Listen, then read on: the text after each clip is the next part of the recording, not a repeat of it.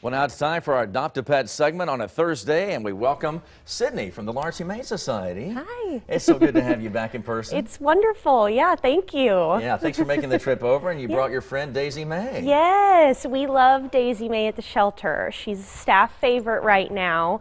She is a 9-year-old boxer mix, and she is just a total sweetheart. She's just great.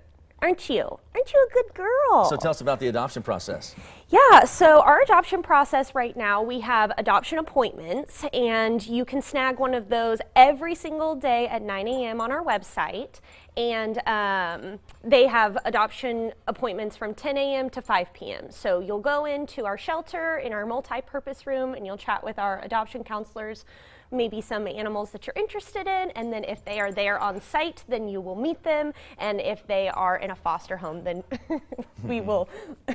we'll arrange a time for you to meet that animal. What are you doing on mask wearing and social distancing right now? Yeah, so we are still, full masks and taking safety precautions. We are in the works of reopening to the public in June. We don't have a specific date on that yet, but we're working on it. That's really good news. Yeah. It's been a long time. Yeah. Have you been able to do improvements, or you certainly had a chance to do some thorough cleaning and things like that without people coming in? Yeah, it was actually really nice and actually way better for our pets.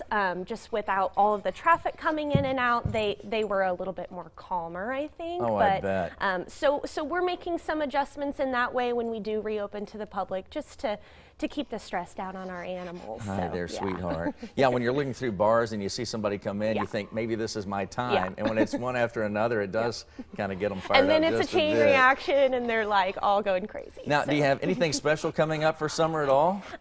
So just reopening is really, really exciting. We are almost done with our Paw Valley Challenge. So it's been a month-long walking challenge, and we've had so much fun with that. It's virtual, and people can walk as many miles as they want in the month of May. So we're wrapping that up soon, and that's just been a blast. So. Well, give us a little info about social media and your website. Yeah, absolutely. Well, we're very active on social media, Facebook, Instagram, at Lawrence Humane, and then, of course, you can find all of our adoptable animals at lawrencehumane.org. So, yeah, get back on camera, girl. We got to see you. You show them your big smile.